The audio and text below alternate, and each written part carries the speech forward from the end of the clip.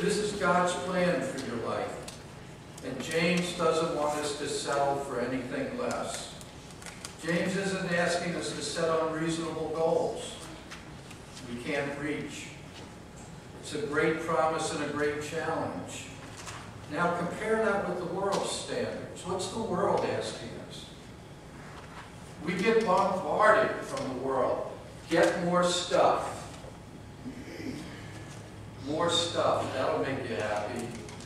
Get that 3D LCD TV. More stuff. Go with the flow. Don't worry about things. Don't get involved. Blame others for your failures. Your boss, your wife, your friend, your minister. The qualities that James mentions aren't optional goals for us. They are what we will be striving for if we're Christians. Strong challenge, isn't it, for a time when you're feeling maybe beaten up by the economy, maybe have family issues or health issues. James is saying you need to do these things.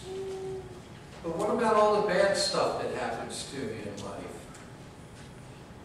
My friends and families. How do I cope? Why am I getting these trials? Look back to verse 3. It says, because you know that the testing of your faith develops perseverance. James tells us that perseverance is what does the work of making you mature and complete. And it's developed by you being tested. Is there an easier way to Christian maturity? Boy, I wish there sure was, because I've never found it. I'm afraid not. The verb to know was meant to the Greeks the knowledge of facts.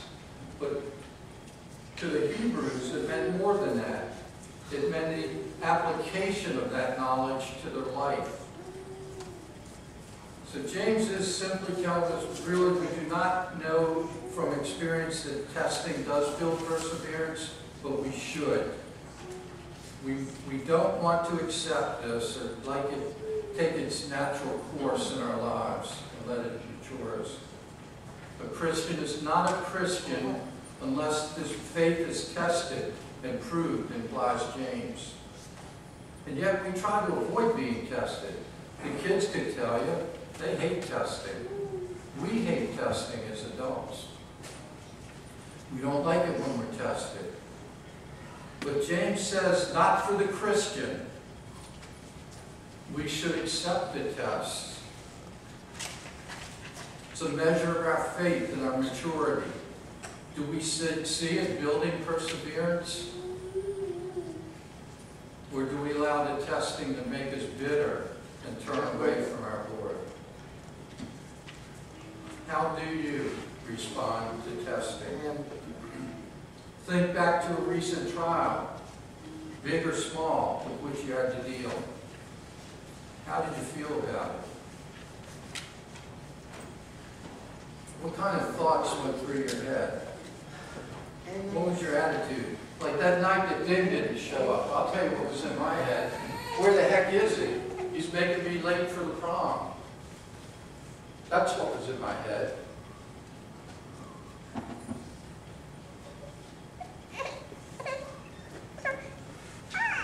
I think back to that night and how much I've matured since then. Do you get angry? Are you frustrated? Disappointed? Do you separate from people or separate from God? This leads me to my next question. How do we respond? What does James say? Remember I said when you seek answers, you have to be prepared to follow them and respond to them. So what does James say? If we look at verse 2, consider it pure joy, my brothers, whenever you face trials of many kinds. What? James, brother of Jesus, are you drunk? Pure joy? To face trials? James says right back to me, but I have you. Remember the statements you agreed to in the beginning of this message? James uses them now in the actual culmination of his argument. Remember, you agreed joy is a good emotion, one to be desired. Fulfilling God's plan and desire for your life will bring you joy. God's plan for your life is that you become more mature and complete in your faith. Let's look back over these three verses and see how James has taught us.